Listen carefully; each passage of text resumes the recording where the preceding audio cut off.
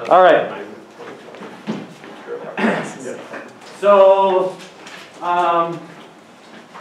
welcome back, or welcome to class, depending upon your attendance pattern up till now. Thank you for coming. I'm sorry that I don't have a video for you to watch. You get to make that video be available for future years. I have all your tests graded. You should have seen that in the grade book up here. I'm not handing that back because there still are outstanding tests due to quarantine, trying to get that taken care of. So as soon as I can get the final tests taken, I'll hand those out hopefully Monday. That will be available for you to have a look at. So because of that, I'll wait to talk about the specific questions for the exam and be able to talk about that more thoroughly in hopefully next week. So instead, what I'd like to do is I'd like to talk about using the integer programming strategies that we've been talking about in Chapter 7 for some very specific purposes. And then using that, we're going to start developing a problem together in class, and then I'll stop after we've kind of laid out the general solution strategy for that, and that will be one of the assigned problems that is due for Monday. So let's start with these different solution strategies. In all these cases here, I'm going to be using specifically binary variables. I'm going to be using binary variables subscripted like this, sub I. That just means that the I binary variable. So you might have, if you think about your final project, this might be for the congressional district, whether county I is in congressional district 1 or not, whether county I is in congressional district 3 or not, right? You've got a bunch of these types of binary variables. And if you combine your binary variables in some ways, you can get certain outcomes that you want from them. So we're going to talk about 4 specific types of outcomes, or types of constraints that we want to build.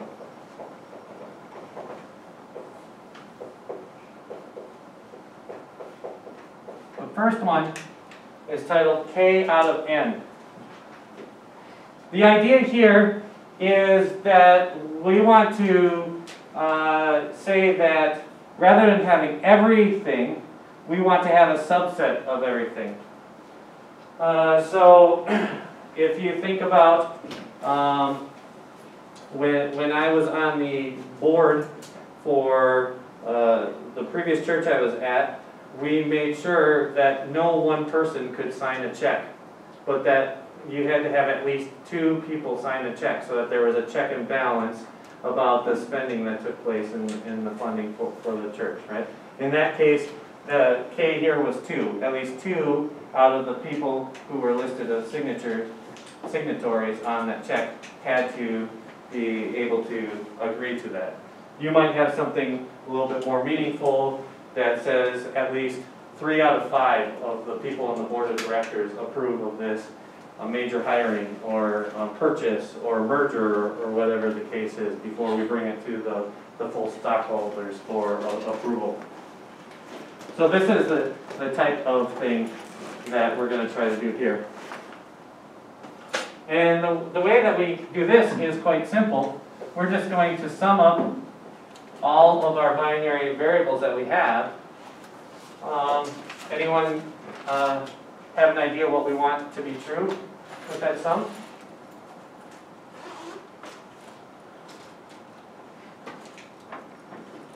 These are binary variables. What are the possible values that they could have? 0 and 1. And if we want to have K, if we want to have k of them approve of it, what do we want their sum to be? We want it to be equal to k. Right? This is exactly k out of those n signers. Oftentimes, our wording is not exactly. Oftentimes, we will do at least or at most. How would we modify this equation to accommodate at least?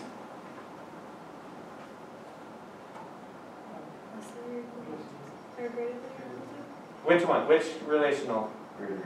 Greater than equal. We need to have at least that many. We could certainly have more. Right? And at most is less than or equal. Right? So they're the same type of solution. So all we do is we add up all our binary variables and we make sure that it equals or exceeds or bumps up against whatever this barrier is. Okay? So that's first type of constraint. Our second type of constraint, I want to do this in the right order, is what we're going to call J conditional on I. Alright? So what I mean by this is that I'm only going to allow the constraint x of j to be true only if x of I is also true. Okay? If x of I is false, that must require x of j to be false. Okay? But the other direction is unspecified. I don't care what the value of x of j is. X of I can be whatever it needs to be. Okay?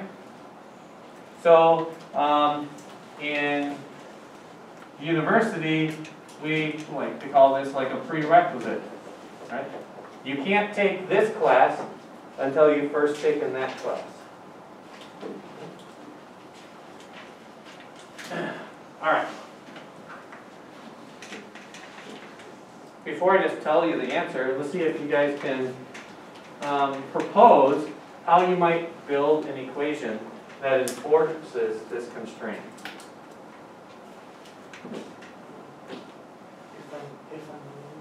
What's that? If I'm only there? That would be the mathematical, but we want an equation, Oh, right?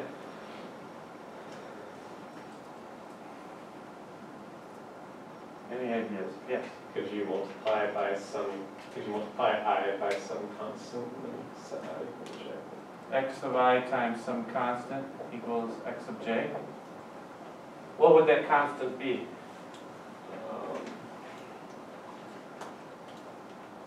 Let's think of what the values of x of I are. X of I can only be 1 or 0. So if x of I is 0, it doesn't matter what our constant is, right? X of j will have to equal 0. But if x of I is 1, then it will be this constant, right? So that will force x of j to be that constant, right? So this is not conditional because this would force j to be true. Well, this would force j to be true if I was true, right? So, and the constant just kind of doesn't matter, right? So it's a good try, but it doesn't quite work like we want it to. Any other ideas?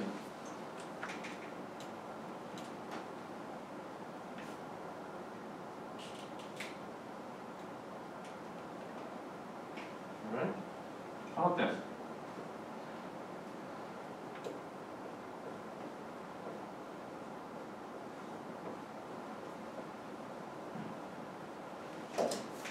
All right.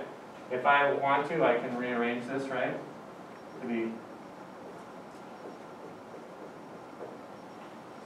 maybe it's a little bit easier to reason about it, right? So if we know that these two values can only be 0 or 1. So let's think about this. If x of I is 0, what's the only legal value for x of j? It has to be 0, which is exactly what we want in that case, right? But if x of I is 1, then what can x of j be? It can be 0 or 1, right? So we can independently have x of I exist, right? Separate from x of j. But we can only have x of j if we first had x of I. Does that make sense, what we're doing here? So this little construct right here forces us to first have x of I before we allow x of j to exist. Okay? We're going to use this in our final project when we talk about building up contiguous congressional districts. Okay? You can basically say that if I'm only going to allow this county to be in Congressional District 1 if this one is in Congressional District 1 first. Okay? We'll talk about the details of why we do it that way. I think it's already on the video if you've looked at it. But this is a big part of how we build our final project to make the congressional districts be contiguous.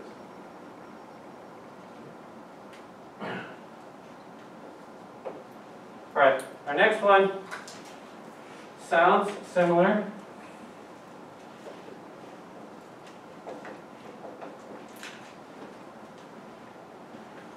But it's slightly different here. Co-requisite. All right? The difference between this one and this one is that we don't let I be independent. In other words, we want both of these together or neither of them together. They have to be, the co part of it is like the same as cohabitating or collaborating, right? It's the togetherness part of it. And so we only want x of j and x of I, or neither x of j and not x of I. How would you modify this equation to get that additional requirement? Yes? Could you just make them equal? Yeah, right? If we make them both equal, that's our requirement. And if we do the same sort of transformation, that's x of j minus x of I equals 0 rather than less than or equal.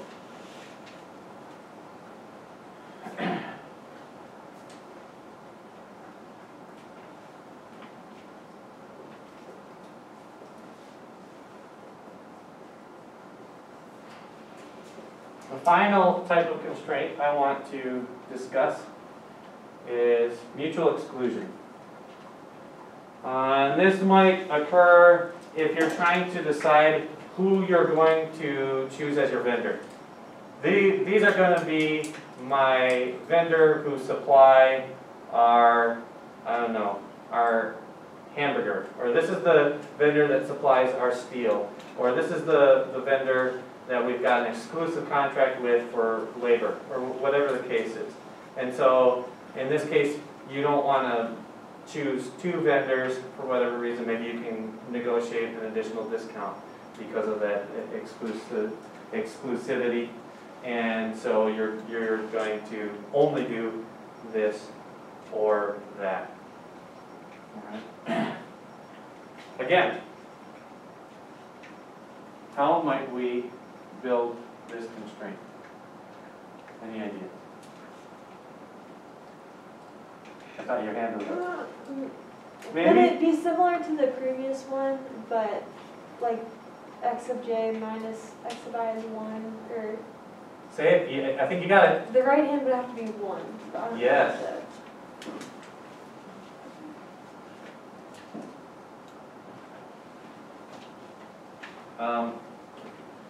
But we're gonna actually sum, Yeah. right? So, let's look at the 4 possible ways this can happen. What if they're both 0? Is that legal? It works. Yeah, Yeah. yeah, we're not choosing both of them. Is 0 plus 0 less than 1? Yeah, so that works for us. How about if they're both, we want to use both of them? They're both 1, is that legal? No. 1 plus 1, is that less than 1? No, so that matches. It's not legal and it doesn't fit this inequality. Let's say we choose J but not I. Is that legal? Okay, so that's going to be 1 plus 0. That matches our equation. And if we choose I but not J, should that be legal? Yes. 0 plus 1 also matches this. And hopefully you can see that this can extend to not just mutual exclusion between 2 parties, but you can have it only one of these 3, or 4, or however many people are part of this mutual exclusion set. All right. Questions about these 4 types of constraints that we might encounter?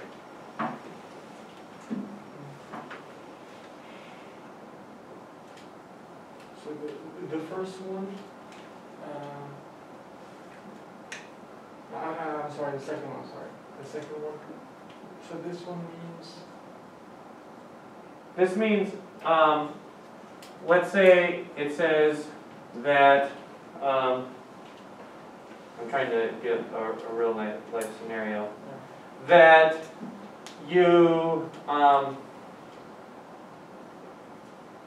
let's say it will only let you buy a good if you're already a member of that company, right? So let's say you can't buy this unless you're part of Amazon Prime. Yeah. Okay, so this right here is, are you A prime member. in Amazon Prime, right? And this is whether or not you can buy a specific item. Right? Buying an item is conditional on being a member of Prime first. But being a member of Prime is separate from buying this item. Okay. So we say that we will only allow this to be true, being able to buy an item, if first we're a member of Amazon Prime. Okay. If this is 0, if that's false, there's no way that you can buy that item, right? Because if this is 0, the only way we can maintain this inequality is to keep this at 0. Okay. Right? Yeah. If this is 1, that doesn't force this to be 1, right? Just because I became a member of Amazon Prime doesn't force me to buy this particular item, right? It allows me to buy that item, or many other possible items, right? So that's why it's one-way dependent. I can buy that item now that I'm a member of Prime, whereas I couldn't before. Yes? So for mutual exclusion, none of them have to be true. None of them have to, if you wanted them to be true, you would just eliminate the less than or equal. Right? And then one of them would have to be true. Right? Because now that basically becomes a k out of n where k is 1.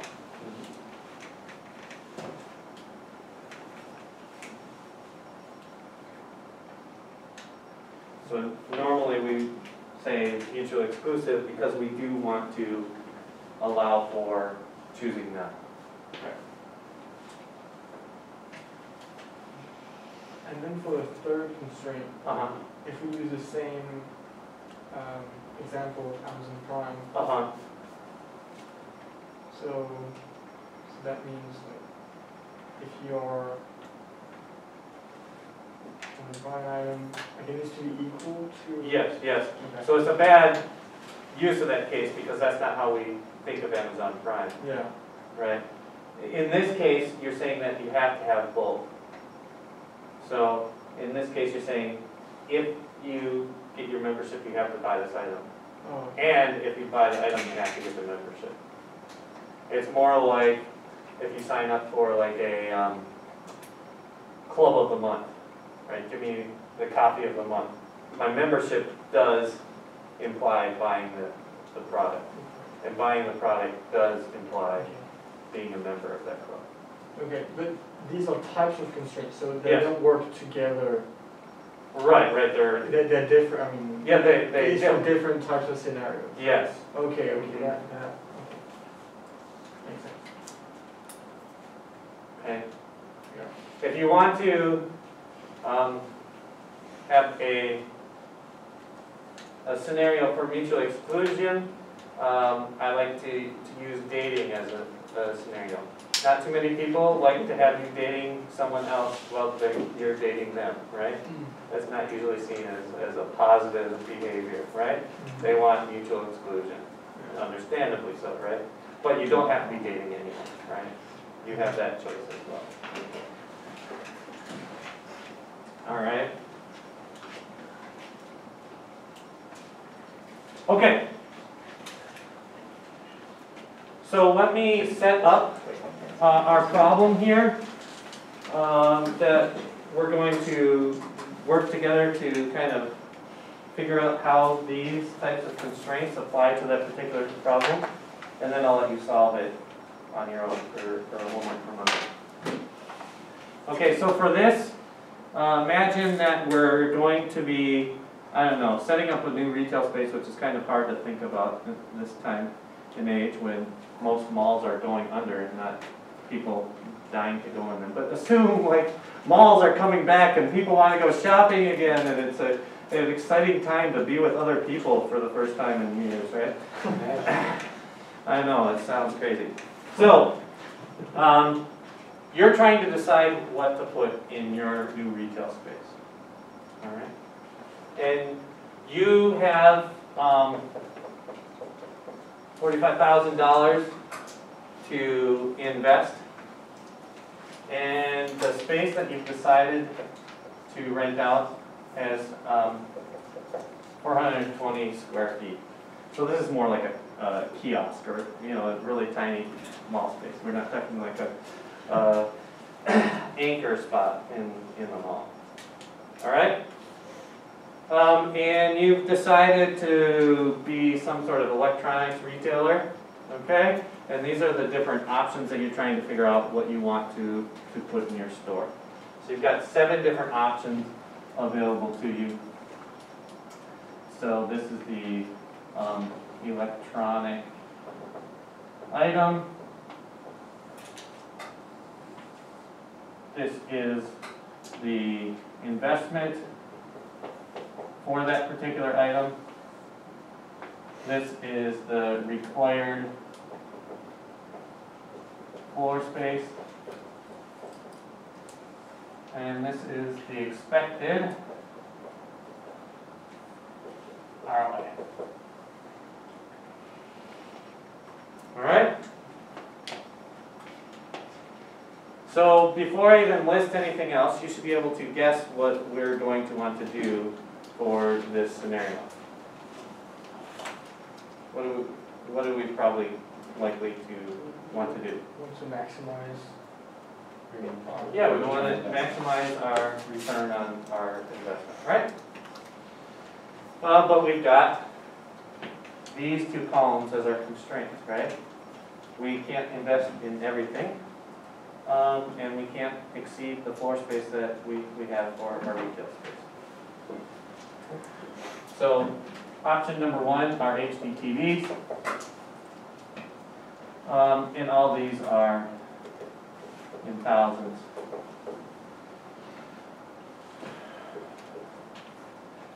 thousands of dollars.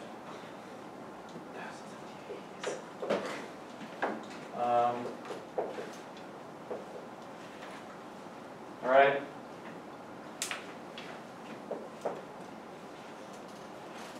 Oh, 4K TV. They're bigger, so they take up more space. They cost more money, and you're only going to have the top end models. All right.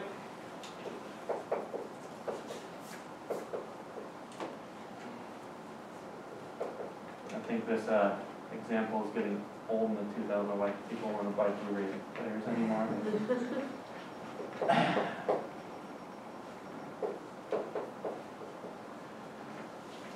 All right.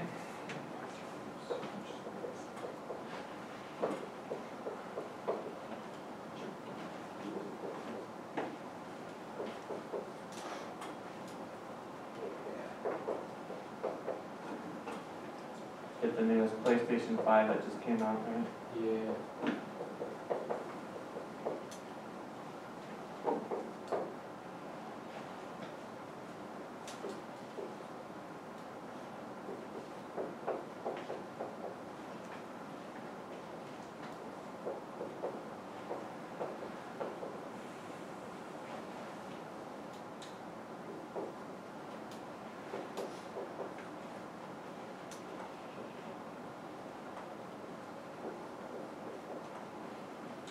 And finally,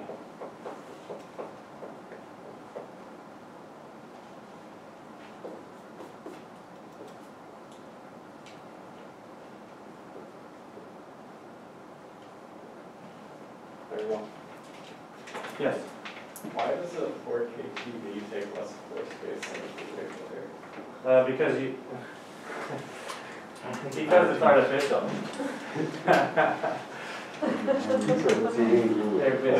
We got lots of Blu-ray players. No one buys them.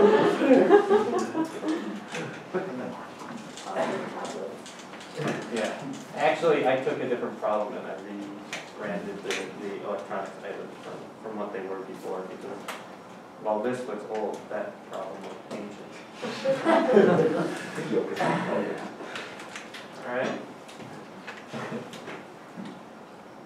So, this, if we just stop here, this would be the type of problem that you could have solved already given the tools that we've already developed in class.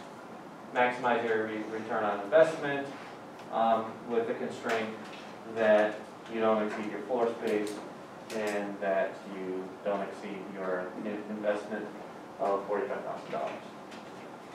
All right? Well, we're going to make that a little bit easier. Now that we have our binary values that we're going to be doing here, we're just going to have a yes, well, yes or no to, I don't know. I'll see if this is even legal. Right? This might be a configuration that we use. I don't know if it meets the constraints or not. No, it doesn't, right? My first two check marks prove it. Right? That's why we want to let the computer figure it out for us, right?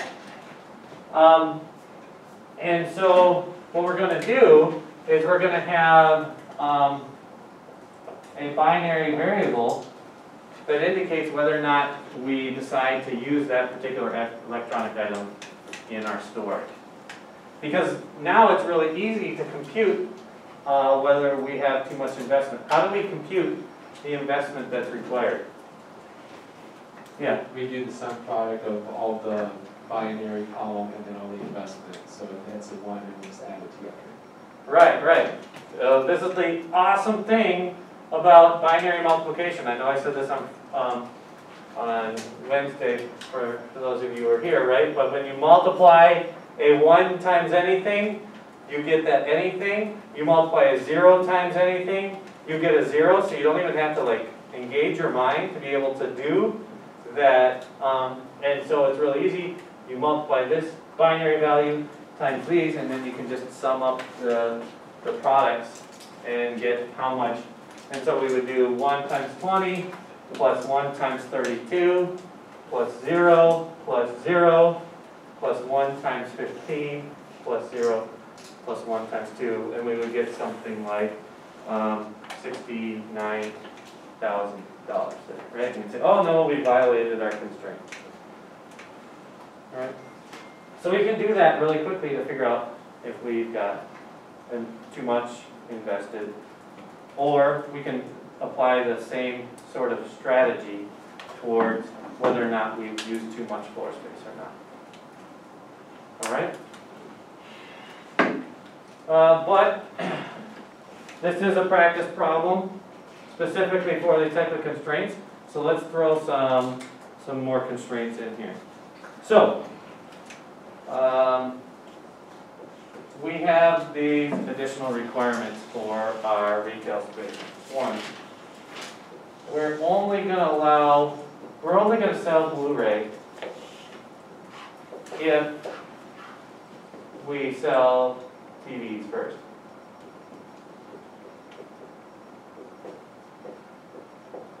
All TVs or specifics or? Either HD TVs or 4K. We already know, because of my little mistake here, we can't sell both of them. So that's going to be the first constraint. Oh, why don't we talk about that before I get to the next requirement? What does that sound like? We're only going to allow Blu-rays if we also sell TVs first. Which of those type of constraints are we doing? Yeah, it's conditional, right? Blu-ray is here. But wait a second here. This is a little different, right? Because this is 1, but this isn't just one binary value, but it's 2 binary values, right? So we can't just say X of Blu-ray minus X of TV, because there isn't just one TV variable, right? There's 2 TV variables. So how are we going to modify this constraint to be conditional not just on one item, like we have here with Amazon Prime, but either HD TVs or 4K TVs? Yes? Would you just make 2 variables, one for HDTV and 4K TV, and then you have X of Blu-ray minus both of those? Okay.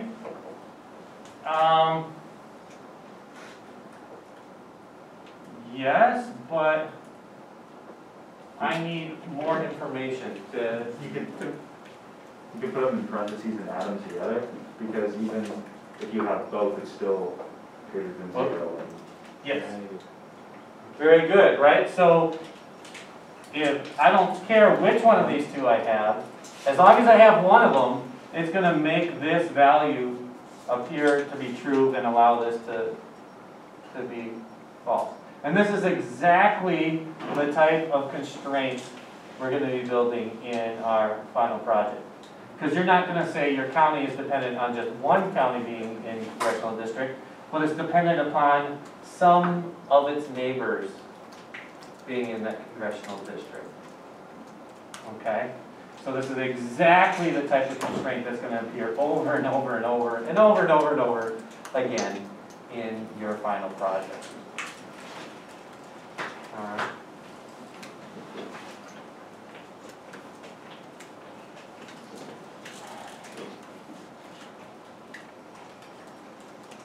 Okay, requirement number 2. If that we decided, I don't know, marketing has done a study and said that when you sell consoles, you're selling to one demographic, and when you're selling laptops, you're selling to another demographic, and it's a bad idea to try to mix those demographics in your store. You're diluting your overall effect.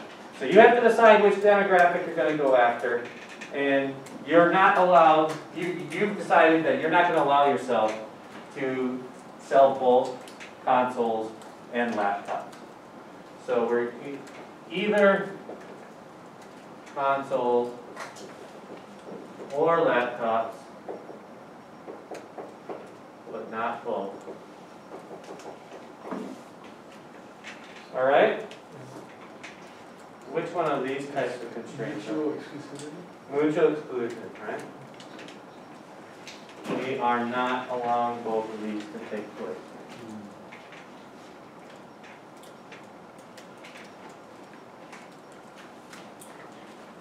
Okay, requirement C. Yes? But in that case, would we do it equal to 1? No, because we're not saying you have to We sell. have to. Okay, Yeah. just, you don't want both. You don't want those. So for this one, we're saying that tablets require data plans. Okay? And so in order to sell tablets, we also have to sell cell phones to be able to sell a data plan. Okay? What does that sound like here?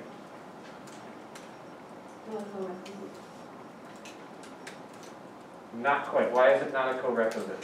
Because you don't have to sell a tablet to sell a cell phone. Right, right. Right, we are allowing ourselves to sell cell phones without selling tablets. So it's not a co-requisite. It's a conditional or a prerequisite, right?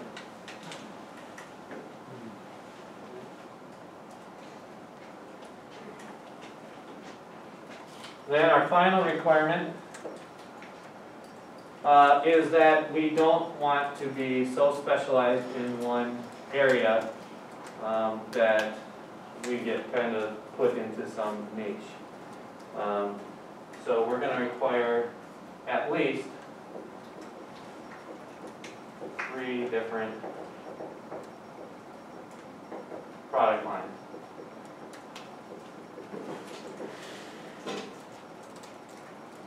All right?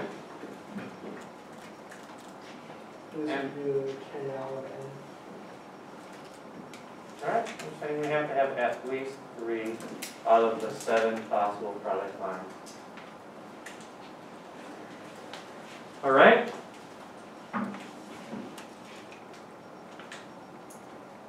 Questions?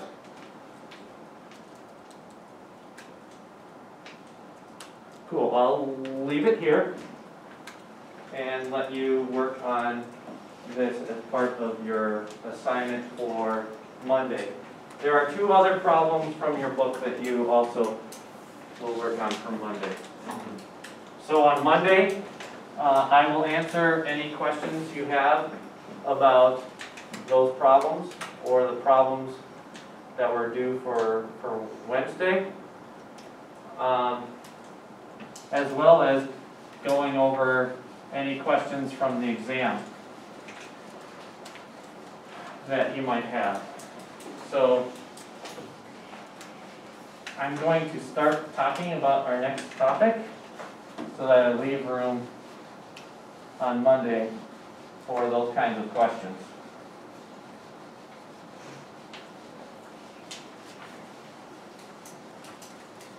And will you upload this video? I will. Okay.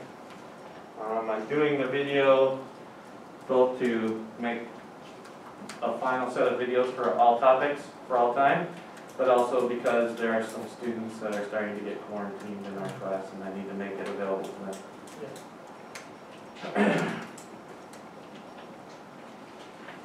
All right, I will do it as quickly as possible. It turns out that it's not a quick process to download them from the video camera and upload it to YouTube. So it'll show up sometime this weekend.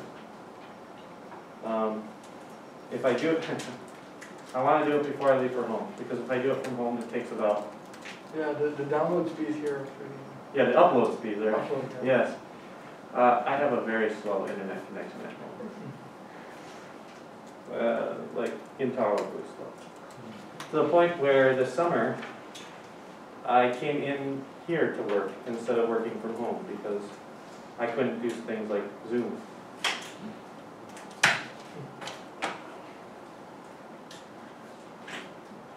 All right.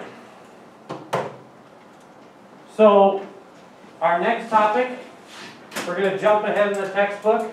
I think it's chapter 13.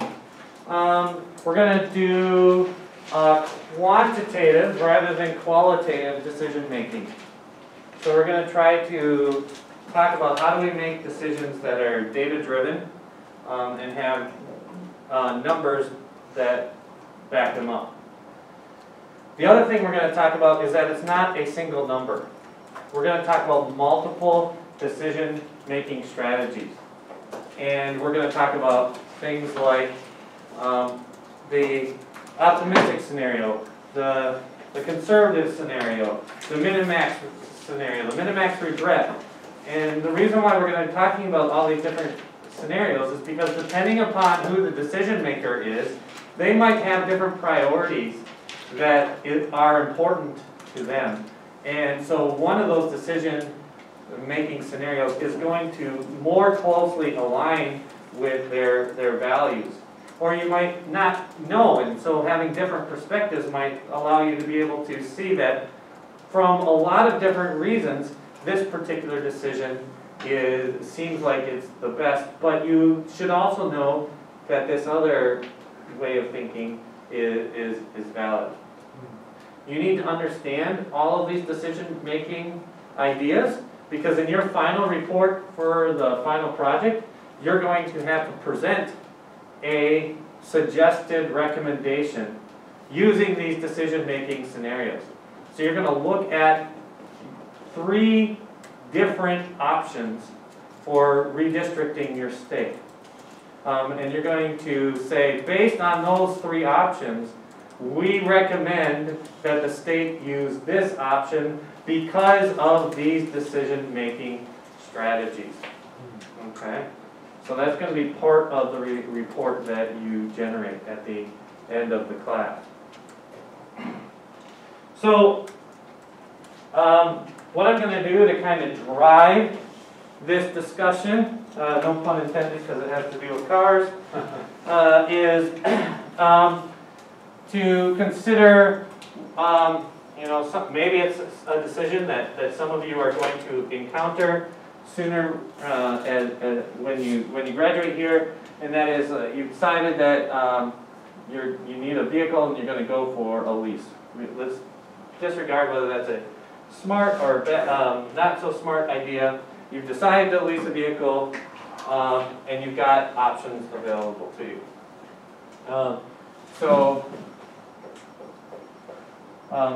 Lease option, we're going to go for A, B, and C to be very generic.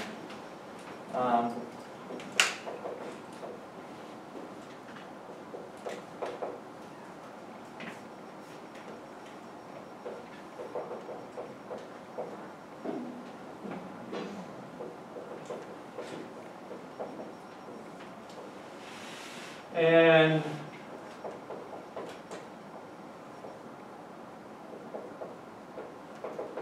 so the way that these leases work is that you pay some monthly rent for that vehicle, and as long as you do not exceed your mileage allowance, then that's all you have to pay. But if you go above that level of mileage, then you have to pay an additional fee per mile that goes above this amount right here. Usually leases are 3 years, and so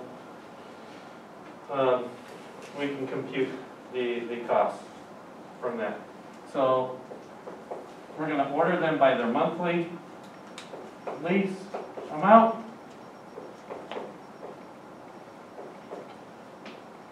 And as you might expect, the more you pay per month, the larger your mileage allowance is.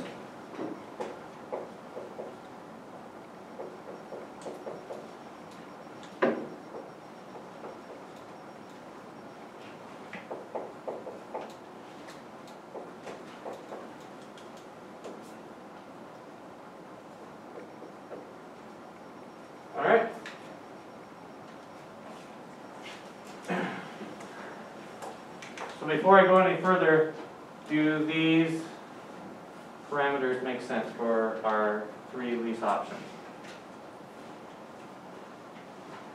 Okay. Yes. Is the monthly cost before the surcharge per mile, or does that include the surcharge per mile? This is a fixed monthly That's cost. fixed, right? And then this is variable depending upon whether or not you exceed these mileages. Got it.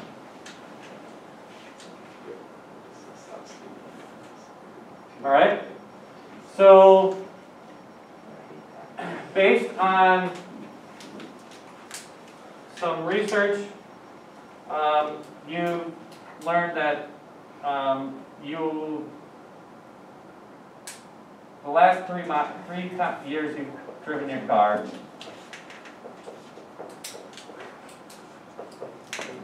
you've driven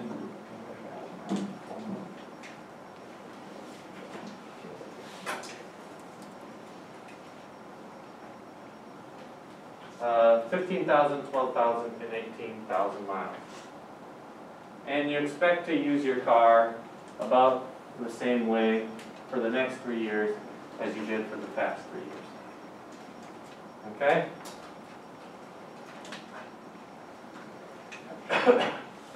So, what we can do is we can compute what each one of these leases would cost if we average each one of these mileages over the next 3 years. Okay, so we're going to do the total cost, so we'll do lease for the low mileage,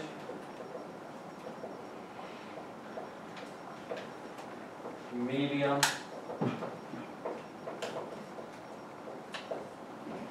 and high mileage scenarios.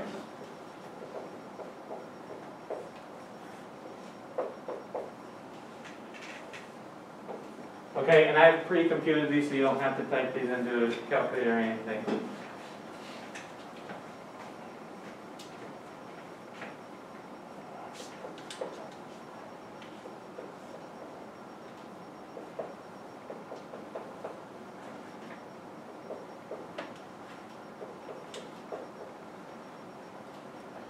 You can see for a low mileage scenario, 12,000 miles, over 3 years, that would be the 36K. So we would just pay the $299 a month times 3 years, and that would be our $12,764. But if we did our medium mileage, we would go 45,000 miles. So we would have to pay this $10,764, plus we would have to pay an additional 9,000 miles times 15 cents. And that's where we would get this 12,114.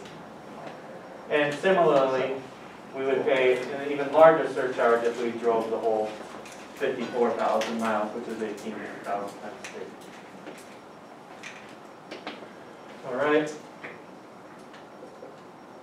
This is 60.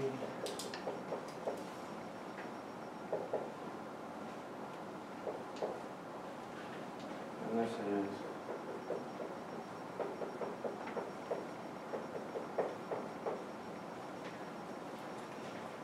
so you can see that lease B, we don't have to pay anything extra for the low mileage or the medium mileage because they both fall under the 45,000 miles.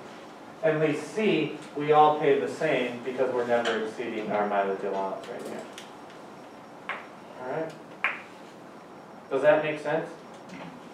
Okay, so the question we're going to continue on Monday is how do we analyze, since we don't know for sure which of these 3 scenarios we're going to encounter, which of these 3 leases we would recommend taking based on these different decision-making scenarios.